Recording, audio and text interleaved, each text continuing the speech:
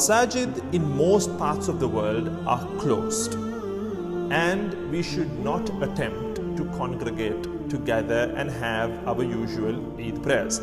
We need to understand that during normal times, Friday prayers, the Friday Jum'ah, is an obligation upon each and every one of us. And despite it being such a strict obligation, it falls off our shoulders in a situation like this, when we are dealing with a pandemic and when our authorities have asked us not to gather and not to congregate for prayers. On the other hand, when you look at Eid prayers, they aren't obligatory like Friday prayers. They are considered an emphasized sunnah as per the teachings of Imam Shafi'i rahimahullah. So it makes all the more sense that during a pandemic and when our authorities have asked us not to gather, not to congregate, that we do not attempt to congregate for Eid prayers.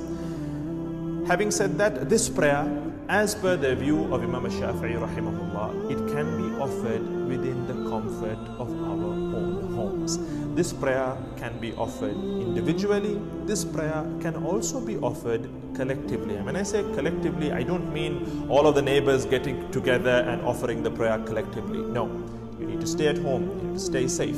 When we say collectively, we mean family members within one family unit. Let's say a mother and father and the children, or a husband and a wife. They can pray together if they wish to, or it can be offered individually. In terms of how this prayer needs to be offered, it's 2 units of prayer. You won't have a khutbah, you won't have a sermon like you do at the masajid. It's just 2 units of prayer. In the first unit, after you tie your first takbir, you will go on to tie an additional 7 takbirat, 7 takbirs, and then you will read Surah Al-Fatiha, another surah, you will go down for ruku', sujood, and you will come up for your second unit, the usual, ruku', and then obviously 2 sujoods, 2 sajdas, and then you will come up for the second unit.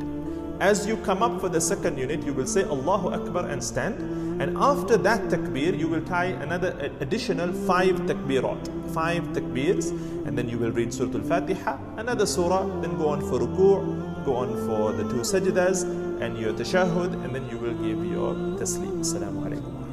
Assalamu alaikum wa rahmatullah. And with that, you've fulfilled the sunnah of the Eid prayer in the comfort of your